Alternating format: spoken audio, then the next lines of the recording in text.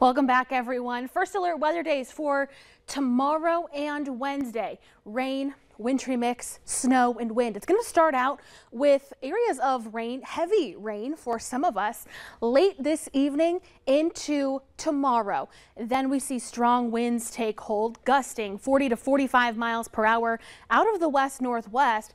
And that's going to pull in some colder air, leading to the transition from rain to wintry mix and snow, and some accumulating snow at that. Let's get right to the hour-by-hour forecast. This is 6 p.m. Rain lifting in from the south.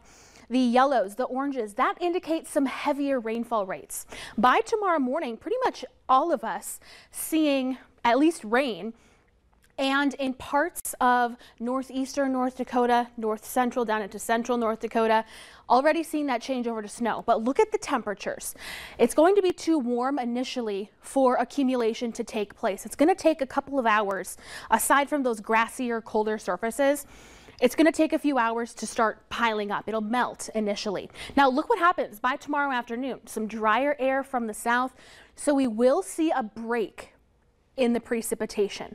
A break doesn't mean we're done, because as the low pressure system then exits off to the east tomorrow night and into Wednesday, we're going to see wraparound snow. So scattered showers Tuesday night into Wednesday morning. This is 7 o'clock Wednesday morning, and not only do we have scattered snow showers, we've still got that strong wind out of the north and west. Temperatures cold, and they'll continue to be steady to falling throughout the day on Wednesday, with tapering snow by Wednesday evening. As far as Fargo tomorrow, we're expecting falling temperatures as well. Morning temperatures going to be in the low 40s with rain. That transition will take place mid to late afternoon, and then snow taking over with those temperatures falling. This is some beneficial moisture, though. We've been in severe drought conditions, and we're expecting total moisture. This includes the rain and the liquid equivalent in the snow, 1 to 2 inches in many parts of the region. Let's talk about snow. This is the likelihood of at least 2 inches, so talking probabilities here.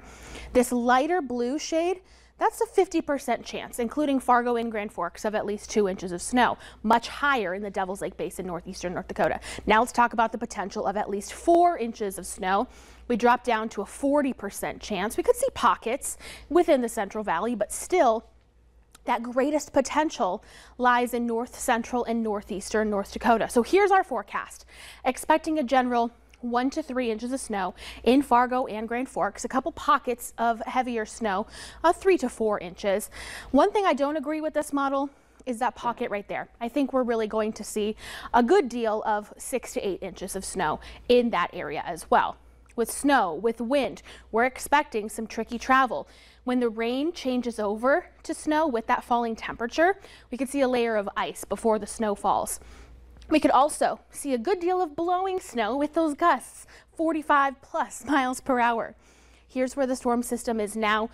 Just a little bit of light rain lifting in from the south. So currently in Fargo, we're still quiet. Cloud cover is building in. The airport is indicating sunshine. Temperatures in the 40s and 50s. So a lot to go over here. Temperatures falling the next couple of days. We could see a couple of flurries Thursday morning, another chance for snow on Sunday, and another chance next Tuesday. And then Thanksgiving next Thursday. Yeah. High of 21, so it's looking chilly but dry. Yeah, we usually are pretty chilly for Thanksgiving. Yeah. Yeah.